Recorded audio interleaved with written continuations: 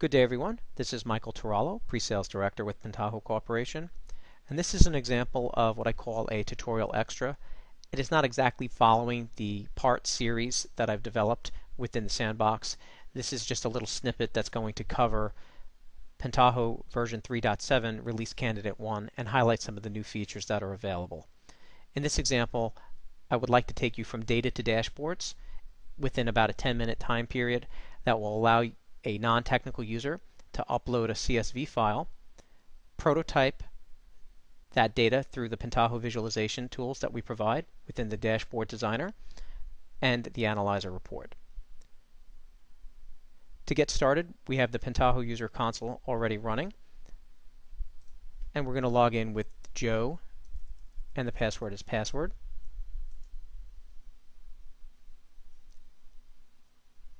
And then we're introduced to the Pentaho user console interface, and I'd like you to take note of the new icon here called New Data Source.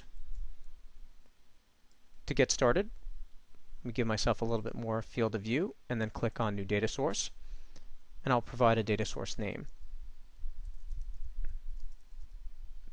If you have downloaded RC1 for version 3.7 and you're going to follow along with this particular tutorial, do not use spaces in the data source names. I believe there might be some known issues around that, and those are being addressed and hardened within the general available release. The data source type we're going to select is CSV, and we're going to import a CSV file. In this example also, I'm going to open up the CSV file, and we're just going to use a standard text editor.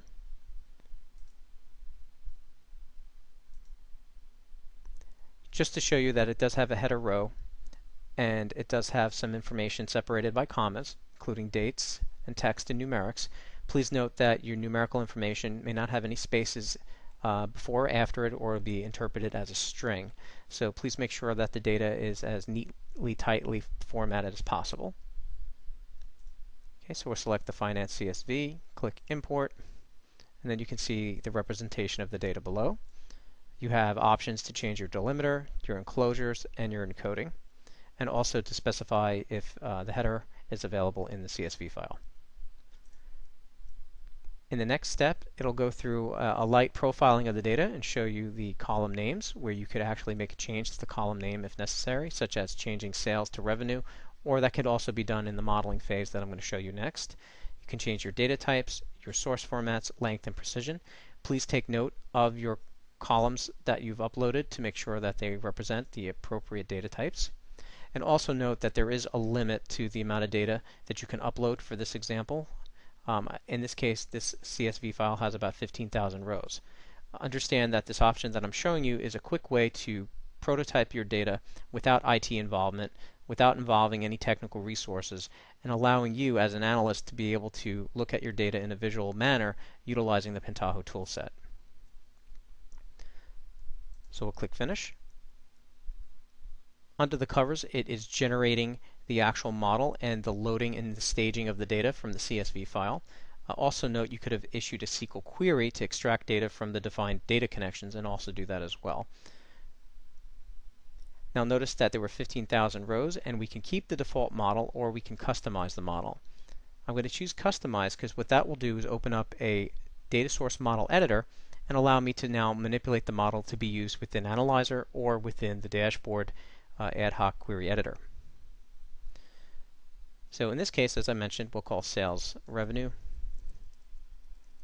And you can see we have an aggregation level of sum, and we could also choose a data format.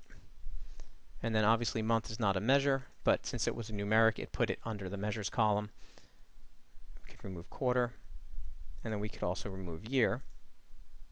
And that'll be done with our measures. And if I wanted to add a count of, let's say, transactions, I can grab my order date, drop that onto measures, and we can call order date transaction count.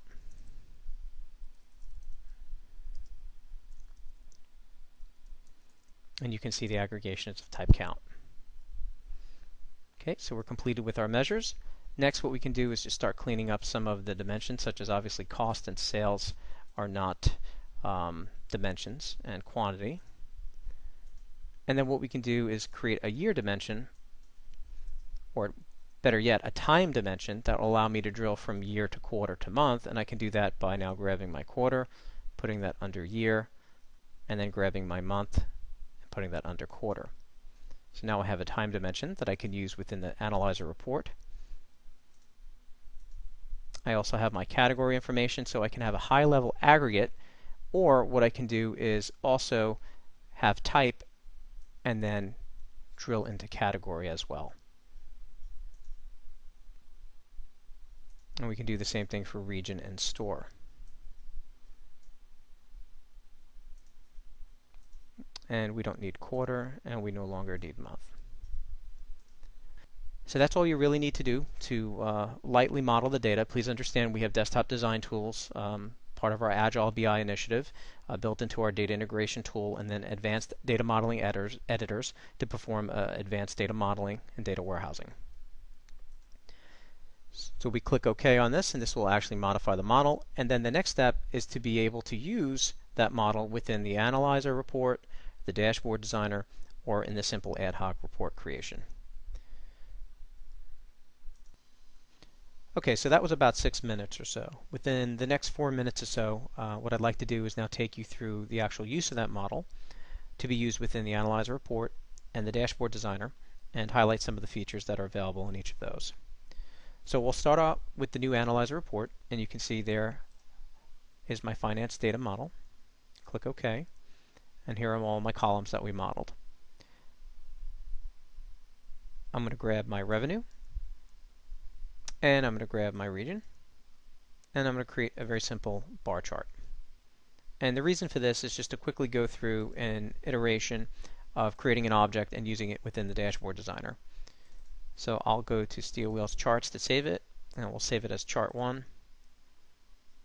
And then what I'm going to do is expand. You can see that the dialog for the folder tree is refreshing.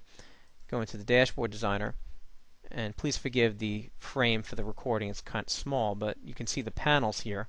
If I expand the browser and then go into Steel Wheels Charts, I can grab the chart and drop it directly into the panel.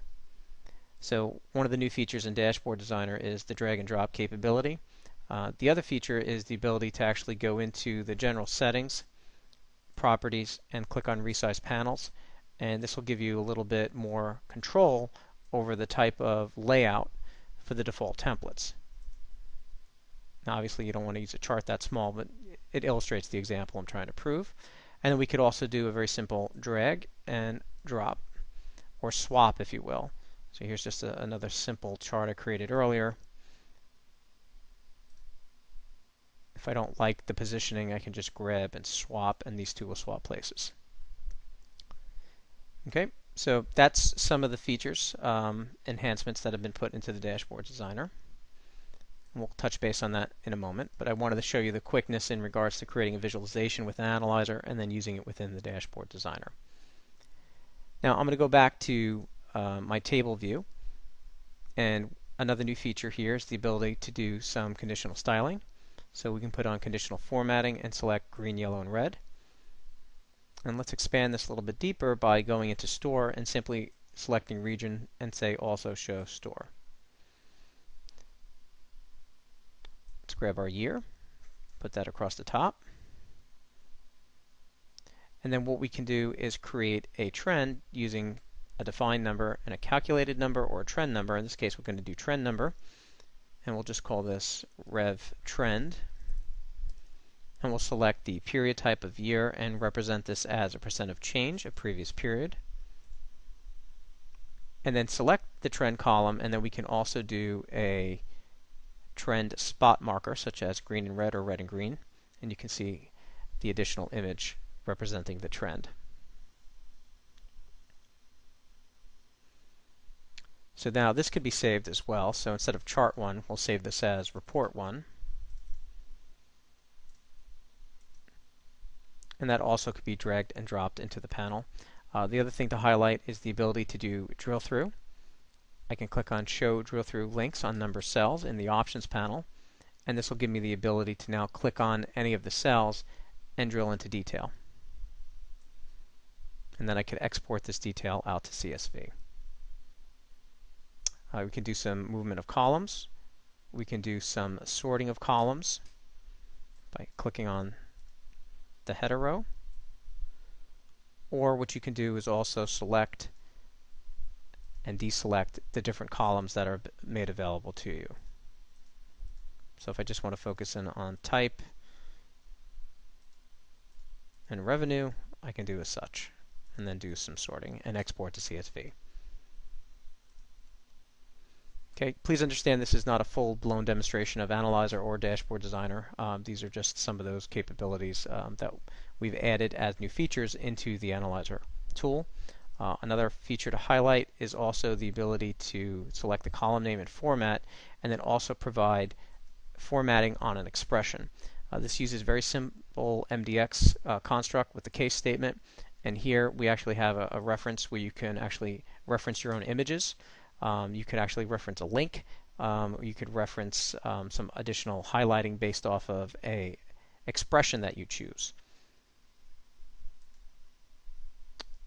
And then also we can do data bar in the form of red, green, and blue. Save out our report 1, and then the next step we can go into the dashboard designer and include those particular charts or table components.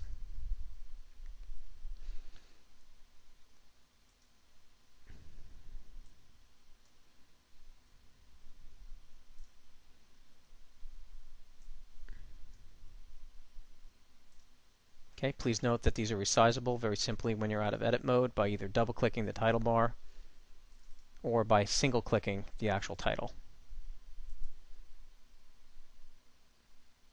Okay, so at the 11-minute mark, we're completed with the prototyping of your data.